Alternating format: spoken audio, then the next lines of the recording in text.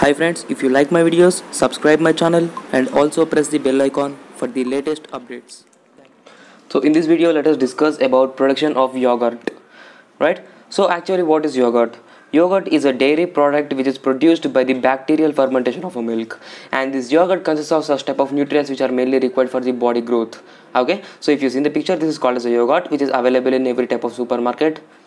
So now let us see how the production of the yogurt will be done in the industries. So what are the microorganisms which are mainly required for the production of this yogurt? Lactobacillus as well as streptococci. So these are the streptococcus.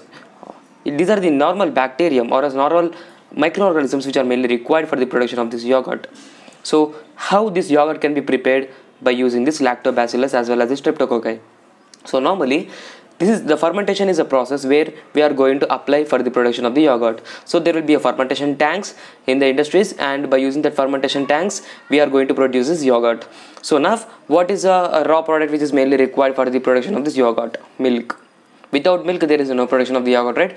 So what is the actual theme of the fermentation? Where it mainly helps in converting the primary metabolites to the secondary metabolites. So this is the main aim of the fermentation. So if you want to know more about the fermentation as well as the nutrient media which is mainly required for the fermentation, I already explained a video and I have uploaded it, and the link will be given in the description box. So people, if you want to watch that fermentation video, you can watch it. And here in this video you have to remember only one thing, that's that the primary metabolites will get converted to the secondary metabolites by using the nutrient medium which will be supplied in the fermentation tank. So this process is called as a fermentation. And now coming to the production of the yogurt, here also we are going to apply the fermentation technique, and here the raw product which you are going to use is called as milk. So I have said you the primary metabolite will get converted to the secondary metabolite, right? So here the primary metabolite is nothing but the milk, and the secondary metabolite is a product which you are going to obtain from the fermentation, and that product is nothing but the yogurt. So this yogurt is called as a secondary metabolite. So what is a primary metabolite? The milk which you are going to use is called as a primary metabolite, and the product which will be going to obtain from the fermentation is called a secondary metabolite, and here the secondary metabolite is yogurt, right? So this is the one important thing which you people have to remember. And now let us see the process, how the process will be done for the production of this yogurt.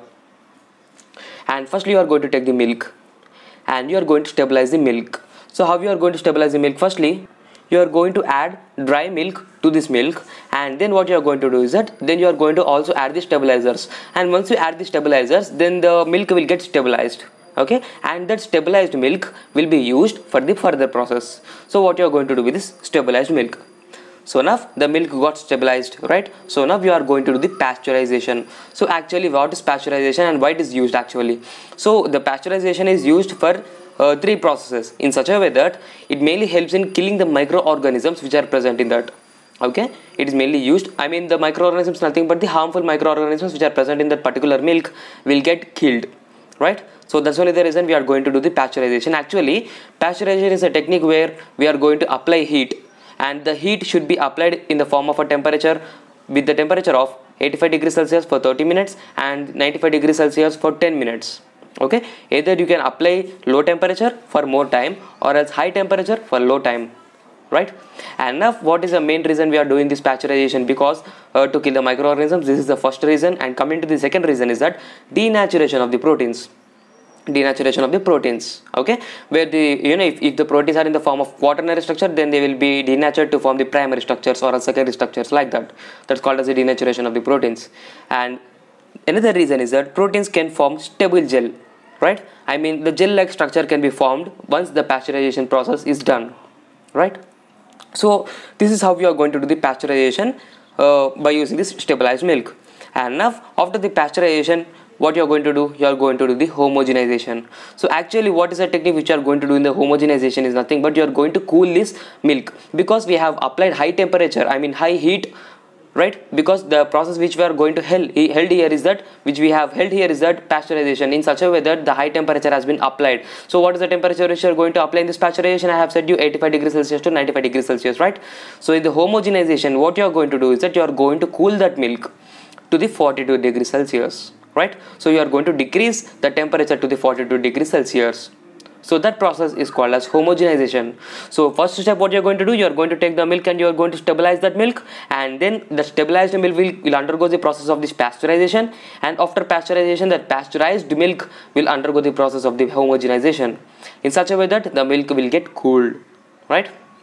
And that milk is called as homogenized milk, right? And now that homogenized milk will be placed in the fermenter tank, or as a fermentation tank, or as a fermenter, which is also called as a bioreactor. And now before adding in this homogenized milk into this fermentation tank, firstly this fermentation tank should be cleaned such that it avoids the contamination. So contamination is nothing but because we are going to add the what we said is microorganisms, right? So to avoid the contamination of that microorganisms, we are going to clean the fermentation tank with the water, and after cleaning this fermentation tank with the water, then you are going to add this homogenized milk, right? And after this adding of this homogenized milk, along with this homogenized milk, you are also going to add this starter culture. So starter culture consists of nothing but the microorganisms. As I said you right at the beginning of the video, the microorganisms are very required for the production of this yogurt. So in this way, you are going to add these microorganisms in this step. That's nothing but in the fermentation process, you are going to add these microorganisms. So what are the microorganisms which are involved? I have said you that Lactobacillus as well as the Streptococcus, right? And now we are going to add this starter culture into this fermentation tank along with this homogenized milk, and now we are going to do the process of fermentation. That's nothing but, we know that the fermentation tank consists of the blades, right? And that blades will start rotating. That process is called as agitation, right? And we are going to do the process of agitation once the electricity is applied, and then the fermentation process begins. And the fermentation process should be done for 42 degrees Celsius, and the pH should be maintained with 4.5, right? And now it leads to the production of the yogurt. And now this yogurt will be produced from the fermentation tank. Normally you are going to take this yogurt by switching on the tap of the outlet of this fermentation tank, such that the yogurt will be produced. And now you are going to collect that yogurt, and now we are going to do the cooling in such a way that that yogurt should get cooled for 7 degrees Celsius. I mean, there will be a presence of refrigerators in the industries, and in those refrigerators you are going to cool this yogurt for 7 degrees Celsius, right? And now after cooling, you have to remove this yogurt from that refrigerators, and now we are going to continuously stir it. Stirring is nothing but the mixing. So by doing the process of the mixing, you are going to add the flavors.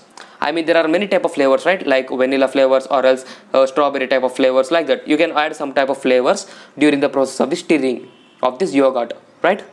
And now what you are going to do, after stirring continuously by adding of these flavors, then it leads to the production of flavored yogurt, because it consists of a flavor. Hence we are going to call that yogurt as a flavored yogurt, right? And now this flavored yogurt will get filtrated, because if there is any dust particles, minute dust particles will be present during the process of the fermentation, or else during the process of this production of this yogurt total process, right? So that minute particles will get released, it will get separated out by the process of this filtration. And now that filtrated flavored yogurt will be packed in the cups. So before packing them in the cups, we are going to take a cup, and below that cup you are going to add the fruits. I mean, at the basement of that cups you are going to add the fruits, and after adding these fruits, then this yogurt will be placed in that cups, right? And then it will be supplied into the markets, and the human beings will consume those these cups which consists of this yogurt, right? So that yogurt will be gel like thing, okay? Either we cannot say it is a solid form, or else we cannot say it is in a liquid form. It is a semi-solid. We can say it is a semi-solid, like it is in the form of a gel, as if you see in the picture. So this is about the production of the yogurt. So if you like this video, you can subscribe my channel, and if you have any doubts regarding this topic, you can comment in the comment box. Thank you.